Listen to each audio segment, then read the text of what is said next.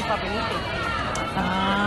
Vecinos que recogieron votos también para colegio, ¿cómo es que es? Para vainas para que les den becas. Lo mismo. Becas. Pero eso es con Rodolfo, ¿cierto? Claro. Es mentira.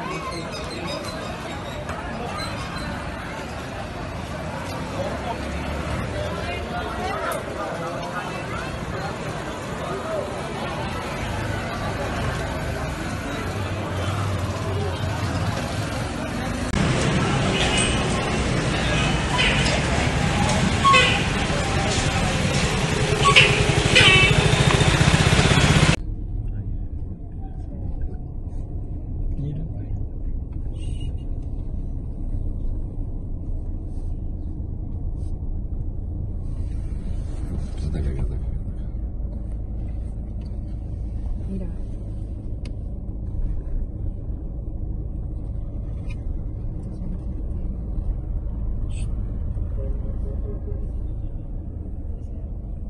Nuevamente observamos aquí, sistemático, todos de blanco, nuevamente en el colegio INEM. Agradecemos por favor de manera urgente tomar las medidas del caso. Entrando extemporáneamente a la fuerza, bolsa en la registraduría. Entrando extemporáneamente, véala. ¿Dónde está? Aquí está, apoyando la sinvergüenzura. ¿Qué es la hora que es?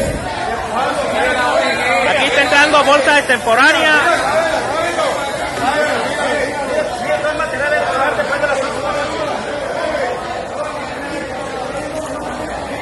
¿Qué horas son? ¿Qué colegio es ese que está 11 y 4 minutos. ¿Qué hora es? 11 y 4 minutos. Aquí la Policía Nacional de testigos que entraron extemporáneamente bolsas. 11 y 4 minutos. Personal de la registraduría ingresando bolsas extemporáneamente. Ahí está.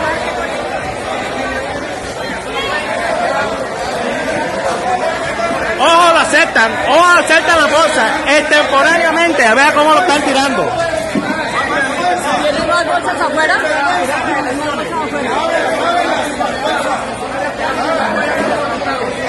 Ojo que es temporánea. Ojo que son cuidado, aceptan esas urnas. Es correcto, déjenlo ahí. No toquen nada porque está grabado.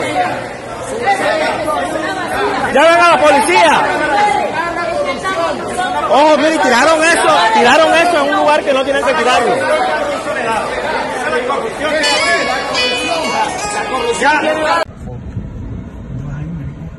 Bueno, aquí observamos todo el fraude electoral de la compra de votos que de una u otra manera se realizó la campaña del señor Rodolfo Cross, incurriendo en delitos electorales y demás, y de una u otra manera después vienen a creerse los más santos, como rodean la Casa Blanca pidiendo la compra de votos, pidiendo su plata por el voto manifestado.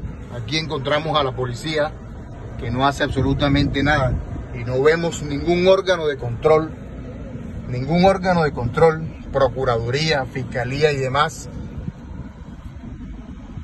haciéndose cargo de esta obvia. Mira, aquí está la señora, camisa de Rodolfo Cross y todo. No vemos ningún organismo haciéndose cargo de este fraude evidente